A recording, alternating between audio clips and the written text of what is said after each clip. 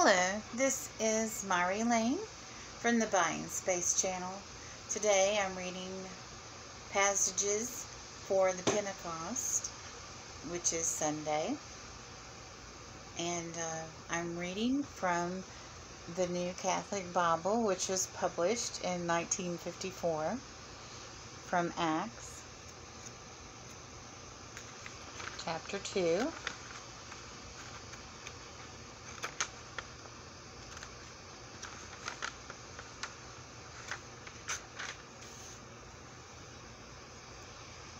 The Church in Palestine and Syria, the growth of the Church in Jerusalem, Chapter 2, the descent of the Holy Spirit. And when the days of Pentecost were drawing to a close, they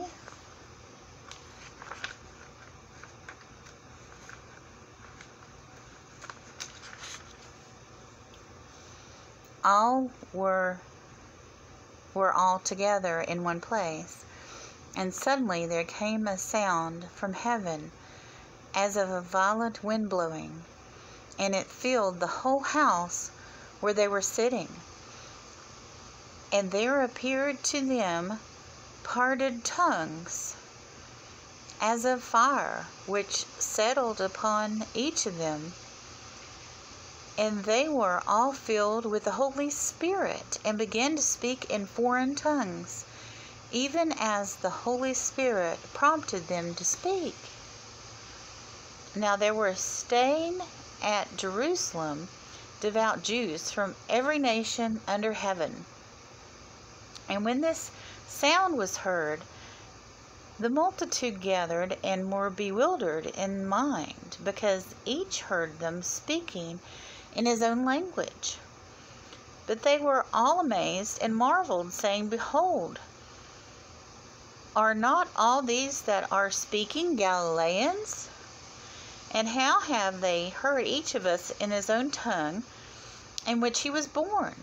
Parthians, and Medes, and Elamites, inhabitants of Mesopotamia, Judea, and Cappadocia, Pontus and Asia, Phrygia and Pamphylia, Egypt, and parts of Libya around Cyrene, and visitors from Rome, Jews also, and proselytes, Cretans and Arabians. We have heard them speaking in our own languages of the wonderful works of God. And they were all amazed and perplexed, saying to one another, What does this mean? But others said in mockery, They are full of new wine.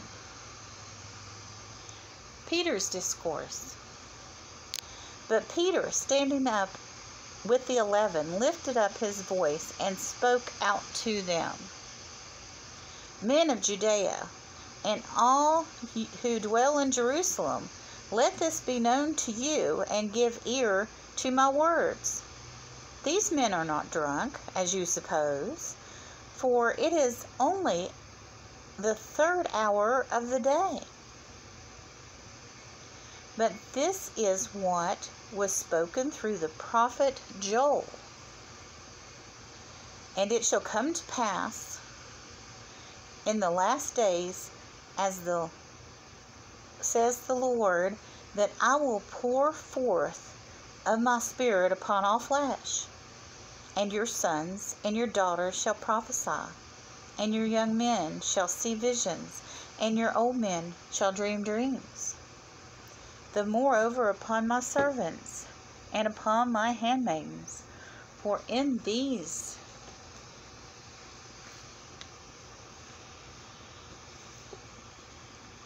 days I will pour forth my Spirit, and they shall prophesy.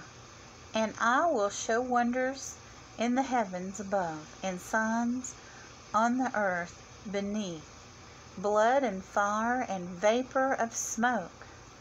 The sun shall be turned into darkness, and the moon into blood, before the day of the Lord comes, the great and manifest day. And it shall come to pass that whoever calls upon the name of the Lord shall be saved. Men of Israel, hear these words. Jesus of Nazareth was a man approved by God among you by miracles and wonders and signs, which God did through him in the midst of you, as you yourselves know. Him, when delivered up by the settled purpose and the foreknowledge of God, you have crucified and slain by the hands of wicked men. But God has raised him up, having loosed the sorrows of hell, because it was not possible that he should be held fast by it. For David says with reference to him, I saw the Lord before me always, because he is at my right hand, lest I be moved.